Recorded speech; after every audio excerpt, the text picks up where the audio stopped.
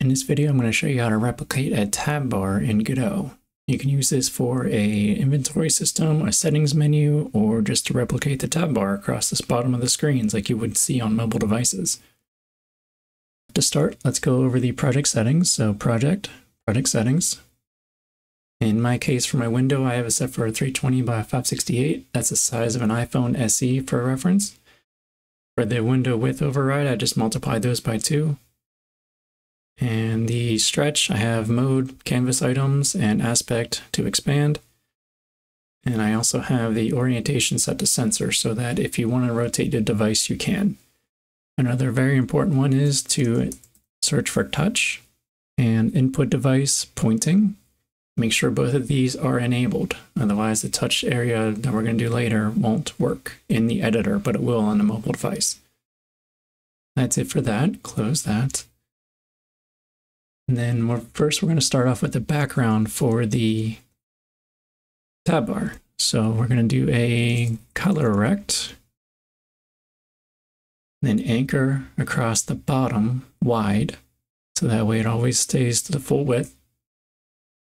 In my case, I want to do a custom minimum height of 80 and set the background color to a black.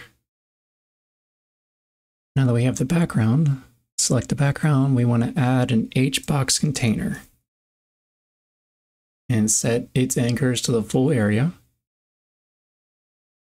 And within that HBox, we want to add our texture buttons. And in this case, I just have a few icons from another project I've been working on. So grab that, put it into the normal. And then we want to ignore texture size and keep the aspect. And scroll down, go to layer, and put a custom size in, custom minimum size. So in this case, it's pretty small, so I'm going to leave it at 3030. Okay, and then to center the buttons, we want to select the HBox container again. I change the alignment from begin to center. So once you have your icon in there, if you want to add a label underneath it, you want to add it as a child of the texture button. So add label, and then I usually set the anchor to center, and then put in what you want it to be. So like background. Okay, and then if you want to change the font, you can go down a little bit to theme override, font size, and change the font to something not that small, maybe like a 12, or something so it's pretty small. Okay, and then next we want to go back up to the texture button, hit the plus, and look for a touch screen button. This will be like a collision shape, essentially. We want to add a shape to it. Add rectangular shape.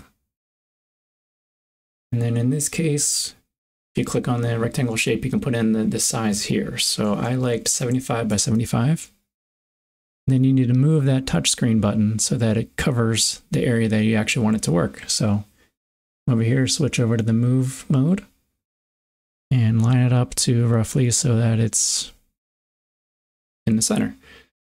So the reason I'm giving this such an empty area on the bottom is to make sure it has room for that little black bar or white bar that comes up whenever you're on a mobile device. We need to make sure to include the touchscreen button. Otherwise, the user is going to have to touch on that precise location of that button or the label. So with having that extra space, it's a lot easier for them to use. And then what we want to do is essentially duplicate this, however many buttons you're going to have across this bar.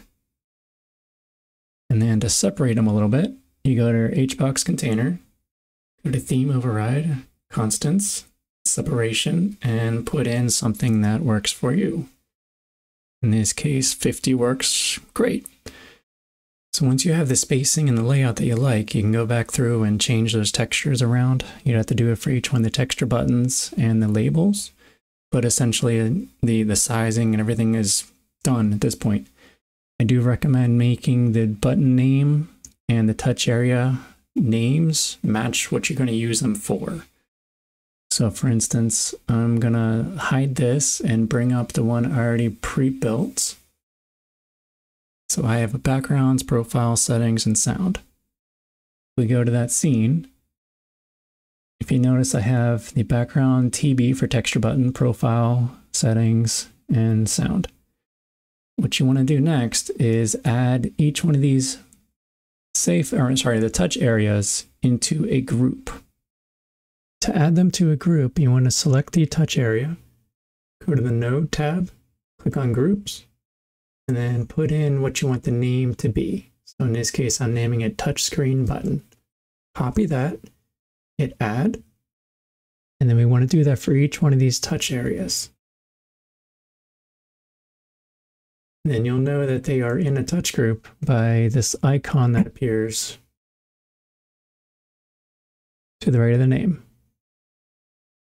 Once that's done, you also want to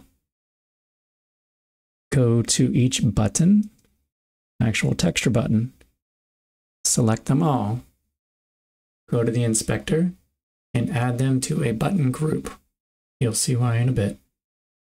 So go into the inspector for each one of these buttons, button group, new button group, and then save this under, I just made a folder called resources, and we're going to name these tab bar button group.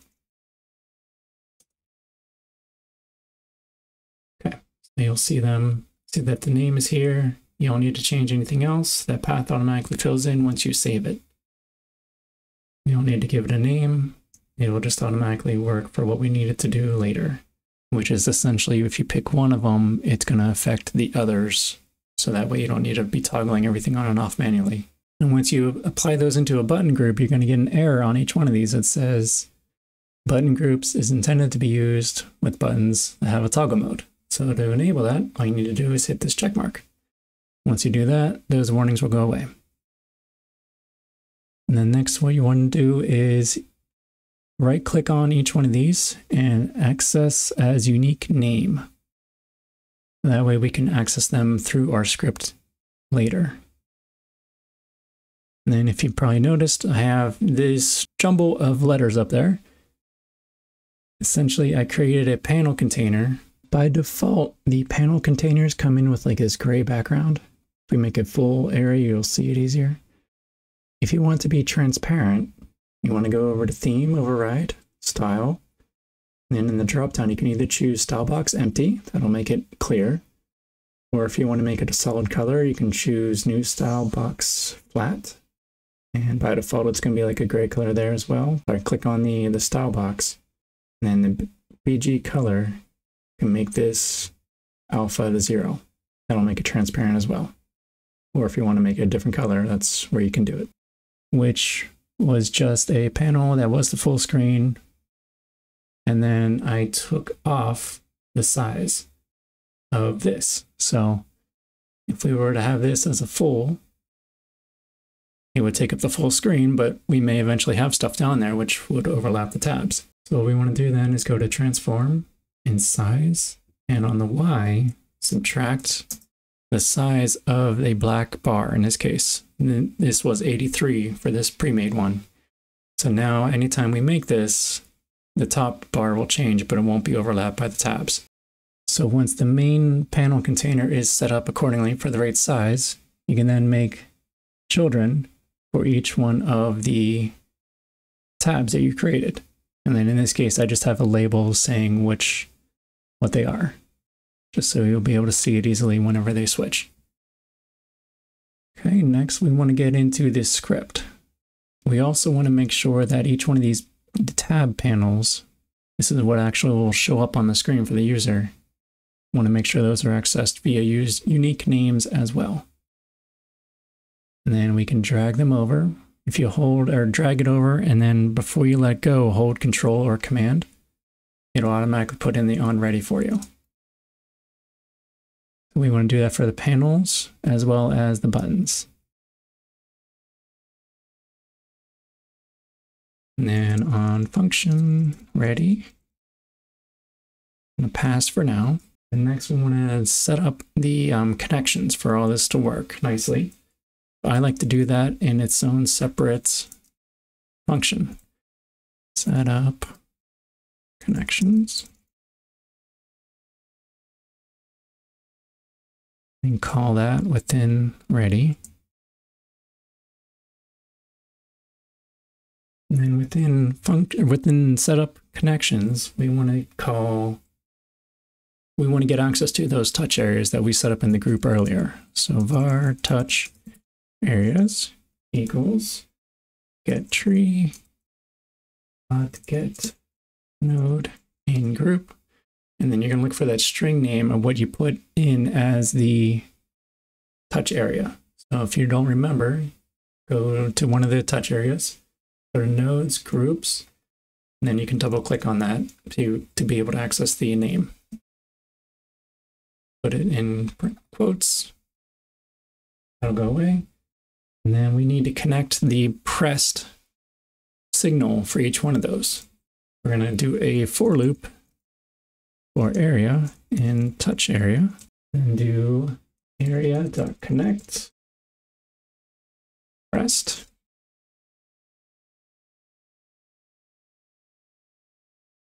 And then callable.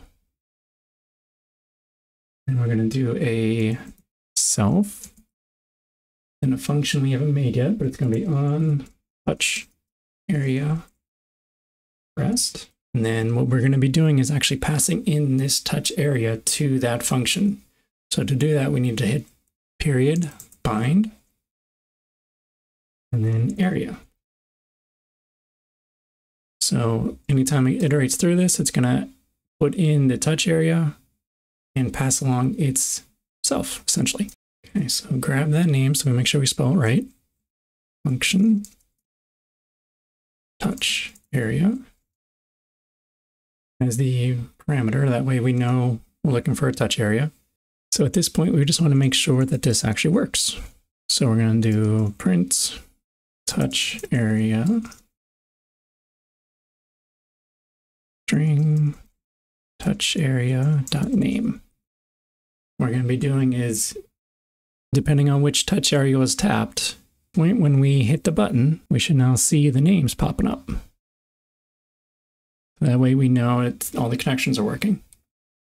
Okay, so now that we know that the touch areas are working, now we need to set up the buttons with that button group that we did earlier. So now it actually does what we want it to do. Function on tab pressed. And it's going to look for a button. So now the reason I'm doing this, creating a separate function for the buttons, I want to be able to set up so that whenever the one button is pressed, the other ones automatically change. And to do that, this seemed to be the easiest way for me to figure it out. So the first thing we need to do is iterate through all the buttons in the button group that this button is part of.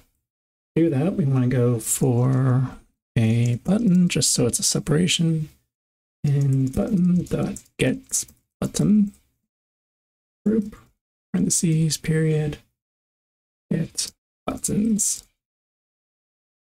So it's going to look for all the buttons that are in the same group, and we want to change the color of it. I can do a_button, period, modulates, equals, color. And then in this case, I just picked a slight gray color.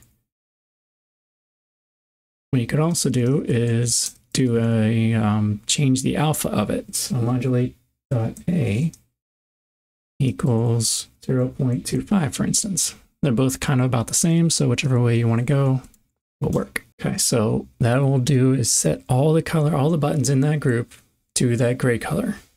Then we want to change the button that they selected to actually be a different color. So in this case, I'm just going to make it white. Button modulates equals color white.